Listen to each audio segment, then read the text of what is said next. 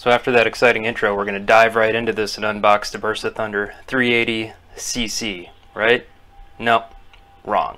Hawaii's got a 2-week waiting period, and if I had to suffer through it, you're going to suffer through it. And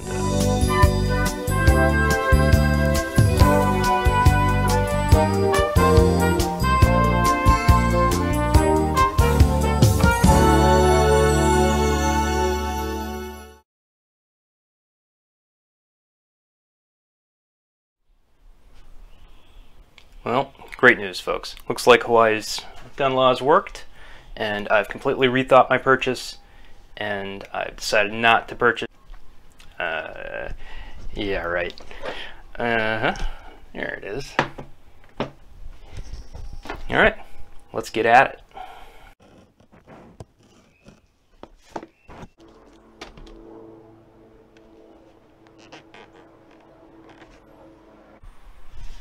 Now, repeat viewers will know that I did a review on the Bersa Thunder 380cc already, and that was my mother's. And I enjoyed it so much, and I really liked the look of the thing, that I decided I should get my own. And it's slimmer than my Glock 26, it's different caliber, doesn't have as much oomph, and I think we've discussed this all sufficiently at length in the other video. You can watch that one. So let's just tear into this. Space-aged plastic construction. Comes in a hard-sided lockable case, which I thought was nice, and you know, that's at least as sturdy as some of the Plano ones I've seen out there. So that should be sufficient for air travel if you want to take this along as your carry piece. And you can see it comes with one flush magazine.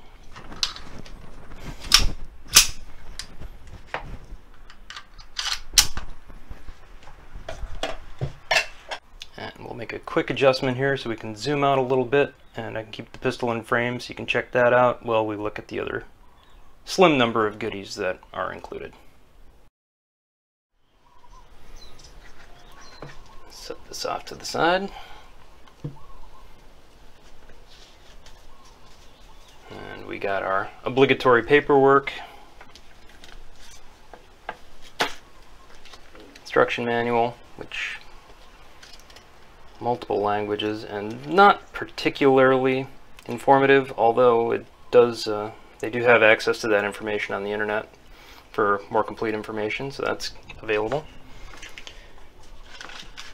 And then we've got our NRA membership sign up, Youth Handgun Safety Act notice, that's helpful. And let's see, warranty information. And then other than that, we have the key. So let's crank it back in and we can talk about why this thing doesn't come with the standard bicycle lock.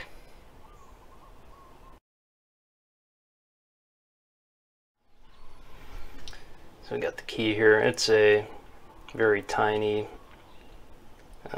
5-point socket set, really, and you can see it goes right there, and if you have it on F, it's for fire, and S is for safe. So let's test the lockup on that.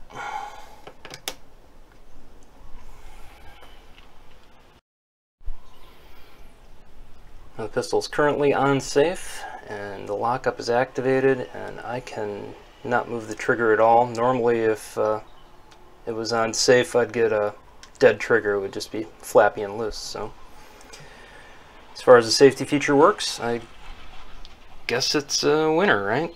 If that's what you want. I'll be turning it back to fire and storing this in the bottom of the box, never to be seen or spoken of again. Let's get that put back to fire before we forget. That'd be a heartbreak, right? Going out Sam's Choice hunting and not be able to make the shot. You know how I feel about that.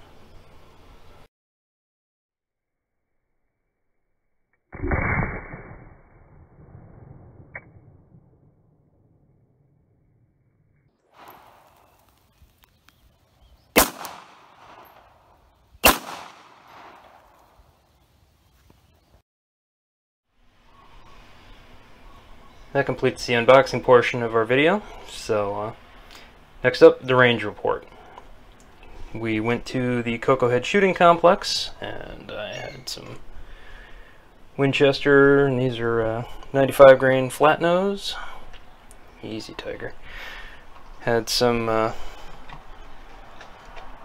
PPU. These are 94 grain round nose. There we go. And then we tested it with some hollow points. So, let's check our results. We'll start with a shooting video. I'll pop off 10 rounds and you can check recoil and see what you think of that. And then we'll go over the targets and we'll compare it to some classic favorites. And we're off.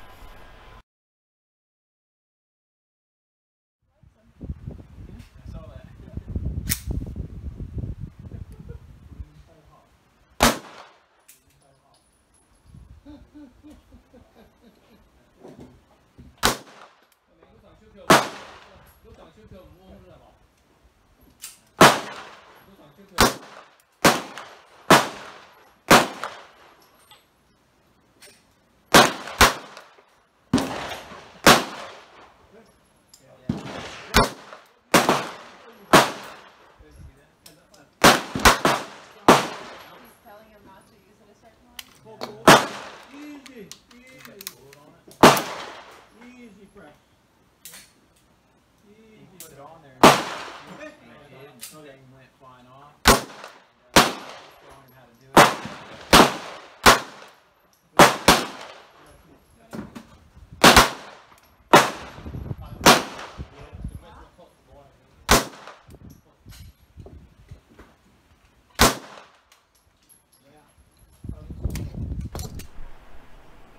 I didn't want to do too much camera work at the range because I know that makes some people uncomfortable, and there were a lot of folks there. I didn't want to ruin anybody's day or make them paranoid or uptight. So what you saw is what you get.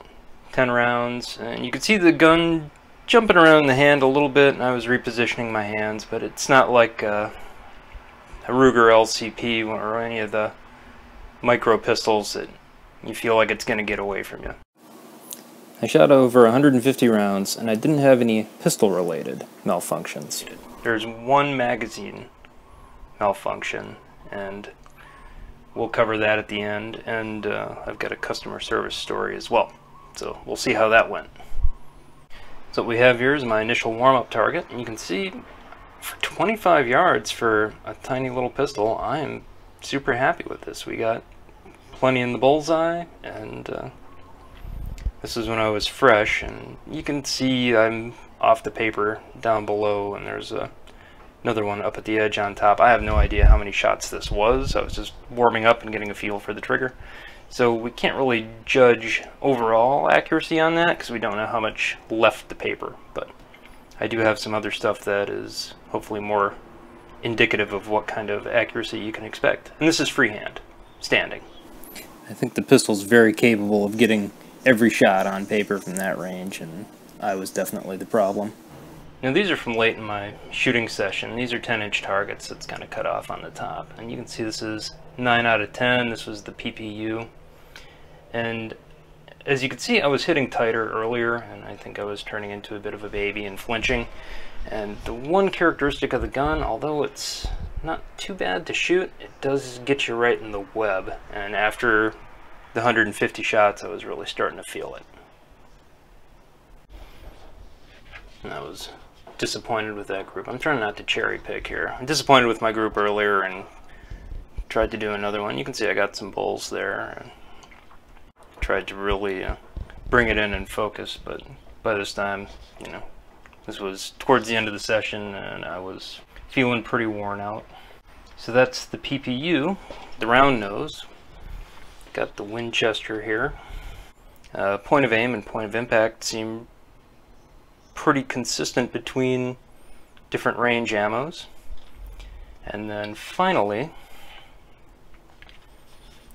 we have our hollow points. Nicely on paper and for 25 yards. And man, oh man, taking a look at these sights here.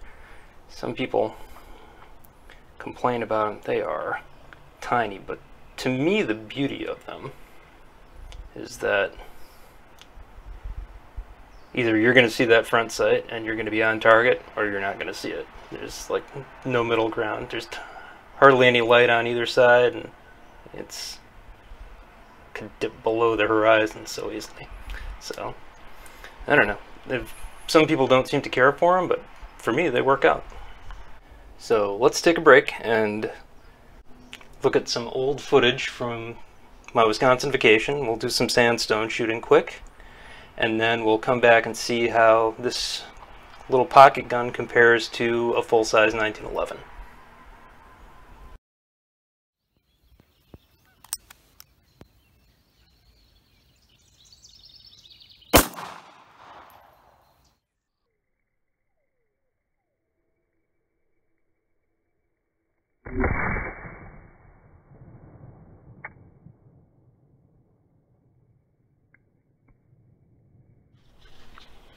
So this was my opening salvo, as you'll remember, with the Bersa Thunder 380cc.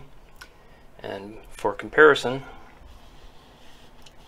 this is 8 shots with my grandfather's 1911. Now, I feel like we're cherry picking because this is, you've got the one flyer at the very top of the target. You can see up here.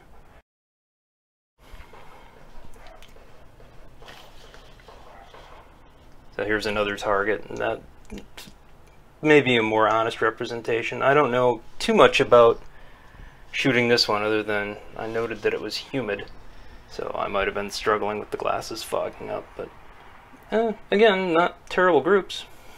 And for 25 yards, I think we're seeing surprisingly good performance on little Bersa Thunder.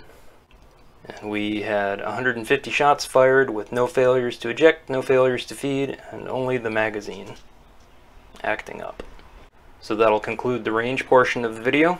Let's move on to some possible accessories you might want to pick up for it, and a few ruminations.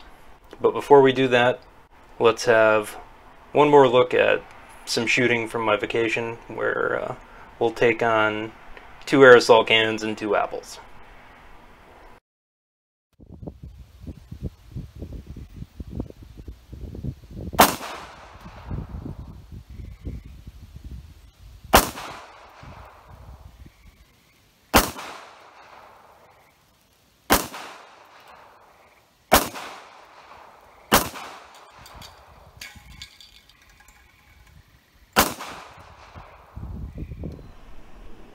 Accessories and ruminations. As you saw, this thing comes with 1 magazine, and that's about it. So my first move was to pick up a couple of spares, and it does take the Bersa Thunder standard magazines. These are 8-shot ones. I know the regular Bersa Thunder comes with 7s, and then that's gonna bring me to my magazine problem.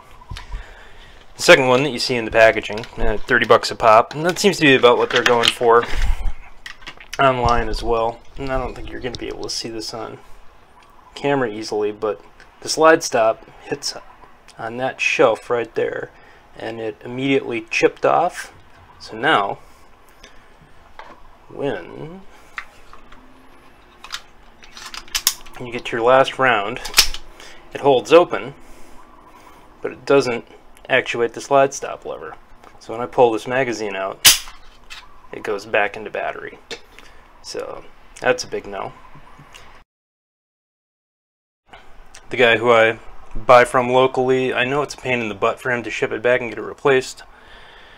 So I asked him, and his recommendation was to talk to Eagle Imports. They're the guys that import in the Bersa Thunder series. And within 5 minutes, they had offered to replace the follower, and they're going to be sending me a new one out in the mail tomorrow. So problem solved, I guess. And so accessories, spare magazines, 30 bucks a crack for the 8-rounders. I also picked up a 5-pack of snap caps, because I'm fond of dry firing the pistol, and short of being able to take it to the range, that's the best way to break it in, is to work the trigger and work the slide, and then I can practice malfunction drills and we can't always be at the range, so it gives you something to do to enjoy the pistol when you're not out shooting. And finally, I picked up a pocket protector from Galco. This is about 20 bucks. It's suede. It's got steel reinforced lips and in the hook here, and it's pretty rough. It seems to catch in the pocket when you try and draw it. If it has a downside, it seems to be a cat hair magnet, and it's breaking in. So far so good. It's not a perfect fit. It's not proprietary to this pistol, but it does cover the entire trigger, and you can get at the safety from inside.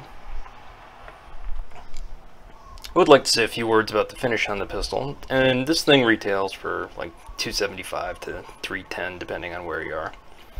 One of my coworkers has a superpower, and that is that he has the dampest hands of anyone I've ever ran afoul of. So if he handles something, even in cool climates, you're gonna have to attack that thing with a paper towel afterwards. And I let him touch this thing, and sure enough, there was a patina in my cocking serrations. So it's not a great superpower, and unfortunately, that means that this thing's rust prevention is, we've got Tenifer on Glocks. I'm not sure what this is, some sort of Parkerized, but you're gonna have to pay some attention to that. On the slide, at least, the lower is aluminum, as near as I can tell. And then finally, when I first picked this thing up, this hammer drop safety was incredibly stiff, and I was having trouble working it, and I could see where someone with weaker hands would struggle with it as well. And as you know, I've covered handling the pistol with weaker hands in one of my previous videos. Here's another bonus tip for it. If you're having a hard time activating the safety, you can pull back on the hammer as you do it, and that'll take the tension off, and it slides into place really easy.